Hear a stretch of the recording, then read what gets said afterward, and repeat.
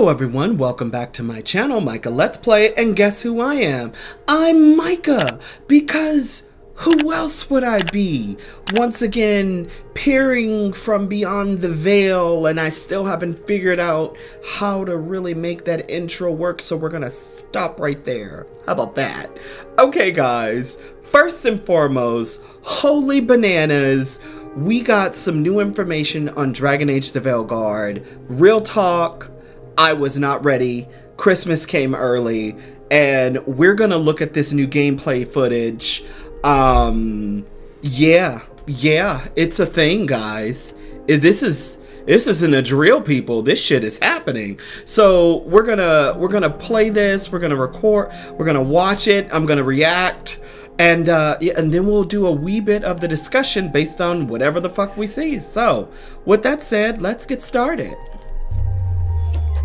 Okay. Ooh, that's pretty. IGN First. Okay. What's up, everybody? I'm Kat Bailey, and this is our extended look at Dragon Age the Veilguard's gameplay. I'm here with BioWare lead developers Corinne Busche and John Epler. Corinne, what are we looking at today? Oh, wow. Hey, all. So today, we're going to be helping out one of our companions, Darvin. This is part of his personal arc to rescue the griffins long thought extinct. We're going to take a quick journey through the Lighthouse, your base of operations. We're going to head into the crossroads and make our way to the dark swamps of Hossberg wetlands. Oh, look at the... So you're in the Lighthouse, as Corinne mentioned. This is your base of operations that you inherited willingly or unwillingly from Solus. It is located in the Fade. It's where Solus was able to start planning his rebellion against the Elven gods millennia ago. Right now, you and your team have occupied it, started to build it, started to shape itself around your personality. So beautiful. As Corinne mentioned, we are going to go talk to Darvin, which is who is located up above. And each of these spaces kind of shapes itself around your companions as they live there, as they basically spend their arcs in those rooms. And we see here the glowing light above indicates Darvin's ready for us. Let's check in with him. Okay. Oh, nice. Something wrong? We got a message. A place called the Cauldron was attacked. That's some sort of Grey Warden tavern. Right. It's a secret Warden readout. No idea what goes on there. Then why are you involved? Right. Because whatever attacked it sounds like the Gloomhowler. So earlier in Darvin's arc, you were introduced to his nemesis, the Gloomhowler, creature that's been hunting and stalking wardens for quite some time. It's kidnapped a bunch of other griffins. Darvin has been trying to track it down. Now he's got a lead, so we're going to go find this and go track this thing down. Now, Darvin, he prefers the direct approach. We're going to choose a tough response and see if we can get his approval. Then let's get rid of it. Right? I had the same thought. What's left of the Wardens are still licking their wounds. So we handle this alone. Just go to the Cauldron and get the griffins back. Nice. So cute. You have to promise to behave, boy. Listen to every word I say, stay out of trouble, don't do anything dumb, and don't eat any. I think we get the point. Lancet and Remy told me there's a word for the bond between a griffin and warden moving as one. Turlum. Until Hassan and I have that, I'm supposed to keep him safe. I have to say that I find the griffin adorable. Yes. And very importantly, I know this is a question on everyone's mind. Yes, you can pet Hassan. I'm super excited. Thank goodness for that. And all right, what are we going to be doing next? He's up for this. All right, we're going to finish getting this information from Darvin on the Gloomhowler, and we'll be off to Hossberg in the crossroads. Between Warden and Griffin starts by having faith in each other. True. Maybe. I suppose you were born for this sort of fight, boy. Right. All talons and temper. Right. And a sharp tongue to remind you of it. Right. As long as he backs it up. He will. So I assume that Hassan can be helpful during the gameplay? Oh, absolutely. In fact, a lot of Darvin's abilities revolve around calling Hassan in the heat of battle. Oh, that's his room! I particularly love when you're going against enemies. You see Hassan swoop down, especially if it triggers a combo between your companions. Right? As Corinne mentioned earlier, one of the interesting, fun things we've done is if you see the lights on in a room, companions have something to say, you can see Harding up in that space there. Nev behind you as well, and Belara. But we have a mission ahead of us. We're going to go find the Gloomhowler if we can. And we're going to go through the crossroads in order to do that. And the crossroads if you've played previous Dragon Age games, Trespasser in particular, is a location in the Fade that contains a number of alluvians, allowing you to travel across Thedas in a matter of minutes. But at this point, the crossroads are under assault by the other elven gods. It's a dangerous place, and we are going to be in for a bit of a fight. And this alluvian, the Vera Voss, is the central focus point of the Lighthouse. This is going to take us to Solas's pocket area of the crossroads, and it might look a little bit different from what you've seen in Trespasser. Can you tell us a little bit about the role that the crossroads plays in the structure and the gameplay? Yeah, so the crossroads is, again, it's the area that you spend a lot of time traveling through as you go from area to area. It's also a space that has at one point served as Solas's main base of operations and training ground isn't that like for his rebellion Mathal's against tree the Elven or gods. something? So as you go through it, you're going to find fragments of the past, the things that Solas had done previously that are going to give you a bit of insight into Solas as a character, but also into the Elven gods and their motivations. Some of my favorite content that you'll find if you go exploring in the crossroads is these opportunities to actually relive some of the memories Solas had during his rebellion. You actually get to take part in this ancient rebellion. And here we have the Caretaker, a mysterious spirit that was actually here before Solas was, and started to help Solas with his rebellion, but also to turn this into a safe haven for spirits. Again, as I mentioned before, the gods are assaulting the crossroads, so it's no longer the safe haven it once was. But you're going to work with this Caretaker through quite a large amount of ancillary content to rebuild this into that safe home for these creatures that, if anyone knows Solas, he has a tremendous amount of affection for spirits. He does. But I like the clothes. I like the armor. Now we're going to get into combat here. Oh, here we go. This time we're playing as a mage. Yeah. Faith. Now, mage is one of my favorite classes to play. It's primarily a ranged attacker, and when we're surrounded by swarming darkspawn, I really have to use a variety of strategies to control the battlefield. Kill it with fire, darkspawn. I'm going to use my heavy charged attacks to knock down these ghouls, get them out of the way, and of course, darkspawn are vulnerable to fire. Of course. We made sure to equip our fire staff, have our fire abilities on hand. You may notice something about the Darkspawn too, that they look a little bit different than they have previously. They have. And part of that is because Gillenane, who has always been focused on using the Blight as essentially a crafting material, way to alter life itself, has been enhancing and changing these Darkspawn as part of that's the bubble. That's your shield. Okay. Corinne, I noticed that you were doing a combo opportunity. Can you tell us a little bit more about how the role that plays in the actual combat? Yes. So the combat system in this game, the deep strategy behind it is really to manage the various abilities your companions and Rook have in concert. So in this case, Harding has a combo opportunity with Shred. It's going to apply the Sundered effect and deal a high amount of stagger. Now you'll notice I can combo that with Rook's ability Spirit Bomb. That's going to cause a detonation combo.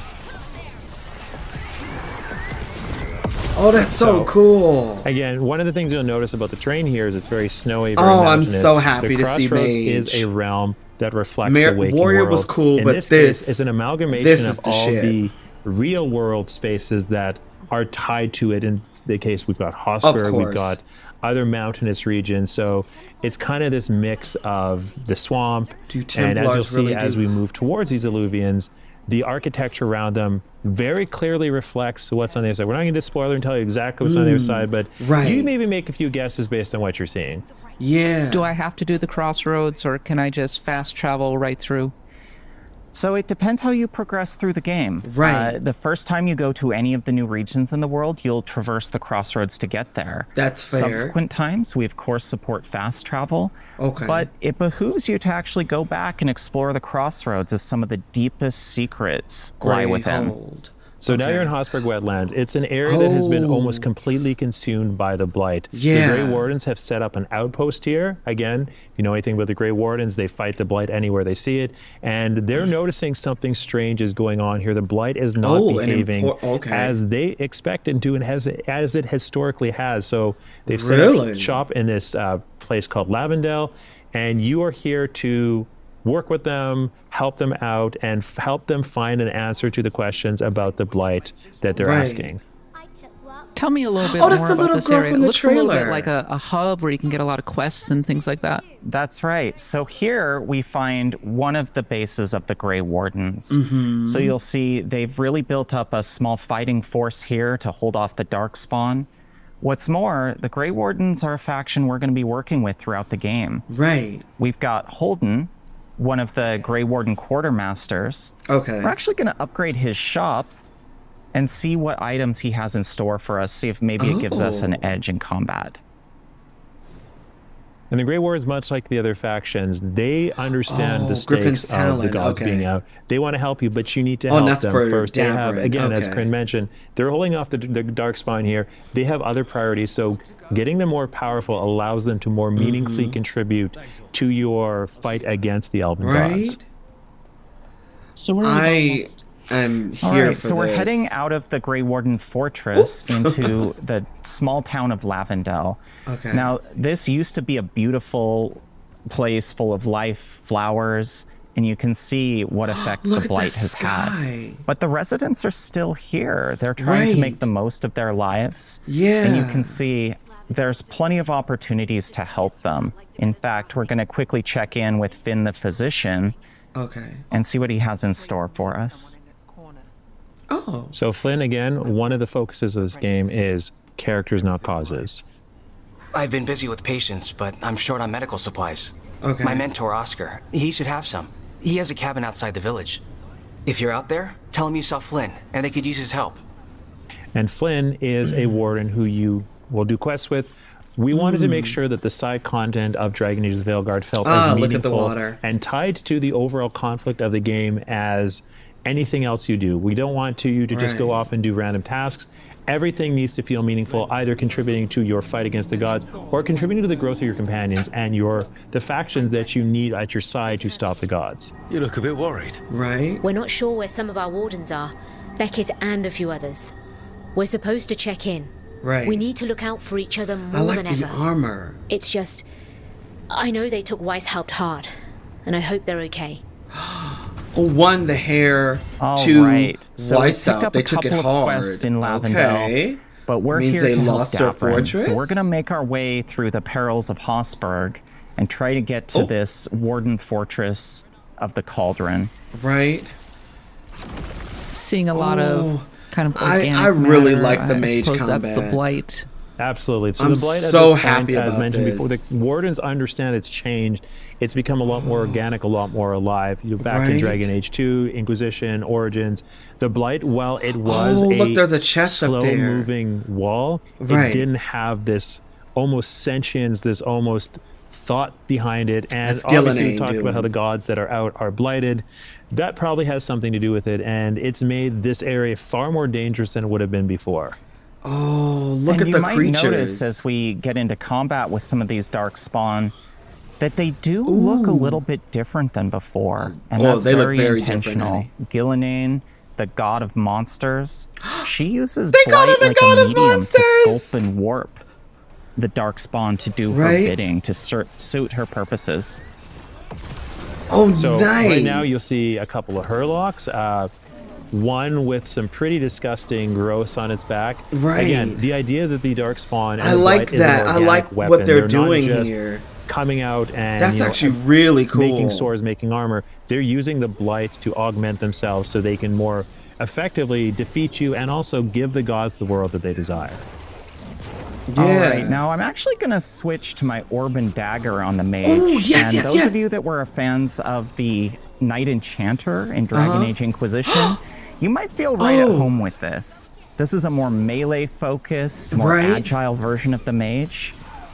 One of the main mechanics here is you can use this elemental orb to apply stacks of elemental damage to the enemy and then unleash them with your dagger to detonate them.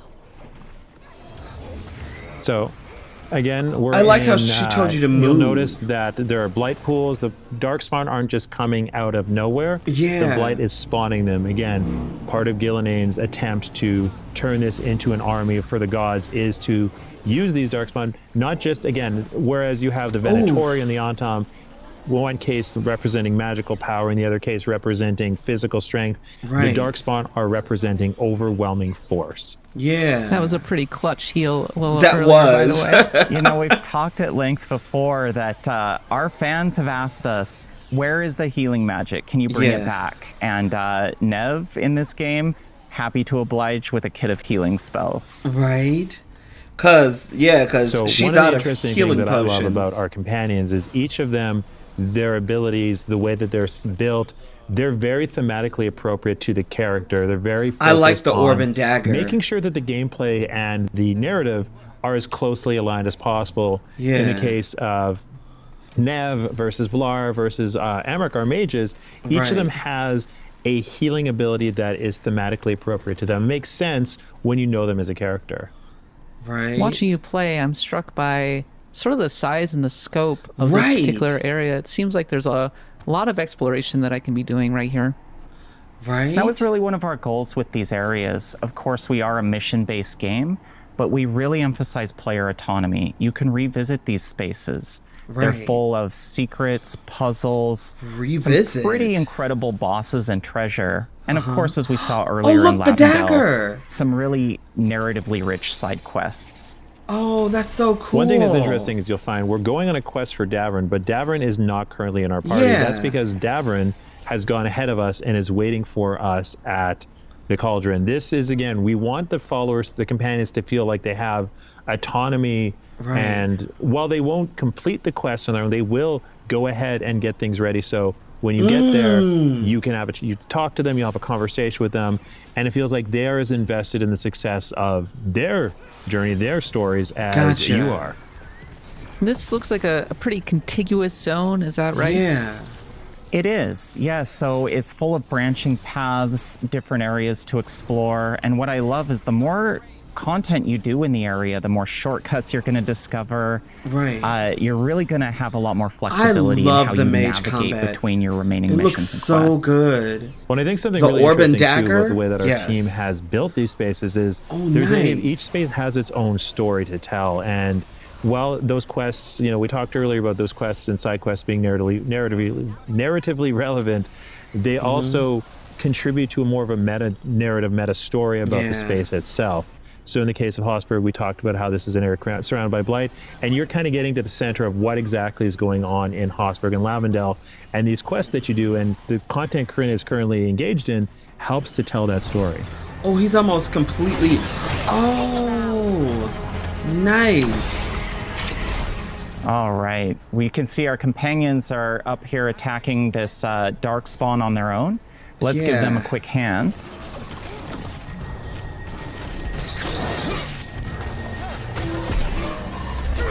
Oh, nice. Oh, she didn't do the takedown. Positional gameplay, making use of the environment to your advantage.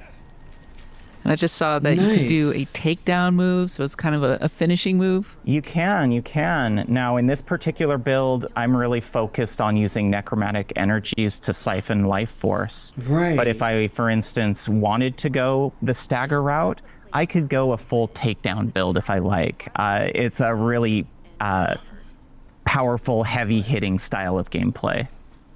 Oh, look, there's Daddy. There's our husband. You'll notice Darvin is waiting for us, so let's see what he has to say. Oh, I like his armor.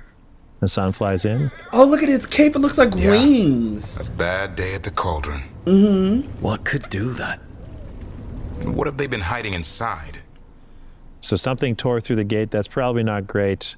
Looks like we should probably get moving. We won't find out standing around here. Right? Be ready for anything. I like it. Hassan looks so cute. So because we don't have Darvin in our party, he's going to move ahead and wait for us while we bring Nev and Harding along to clear a path for ourselves to find Darvin and get to where he is. Yeah. Can you talk a little bit about how Nev and Harding sort of synergize during the combat? Yeah, so Nev and Harding, Nev is a mage, Harding is a dwarf with magic. Each of the classes, and you can build a party entirely of one class if you want, but the idea is that the classes synergize and they can set up and detonate each other's abilities in a very interesting way. Now, because you have a lot of freedom in how you build your character, you can, again, as said, you can have all rogue party, all mage party, all warrior party. It still works. Nice. But in this case, Nev and Harding are very effective at setting up and detonating, in this case, as Corinne's going to show. So we're in danger here, and this is really what I love about the tactical layer of combat. If you get in that clutch situation where you've got this devastating incoming attack, great time to pause gameplay, weigh your options, and in this case, I'm going to go back to our combo here and see if I can just quickly get out of the way. On to you. Okay. All right. So that's Harding talking. Oh, so they did a detonation. You can see I've applied siphoning to these enemies, so I'm actually going to be leeching their health when I use my Mage Beam. Oh, nice. Now you'll notice there's blight boils throughout the area, and that's part of our philosophy on the combat encounters. If I don't destroy these blight boils, ghouls are going to continue to emerge. So I'm really focused on what targets do I take down first. This enemy is a little bit weaker. I think I'm going to have my companions focus on them while I deal with this grenadier that's given me some problem. The combat looks responsive. It looks tight. Corinne is much good better at this game than I am. Yikes! You say that? Well, most of the time, yes, 100%. But each enemy, again, really leaning into the organic. What I love about the Grenadiers is they basically rip off pieces of themselves and throw them at you, which explode as blight. And again, really leaning to the idea that the blight is organic and disgusting.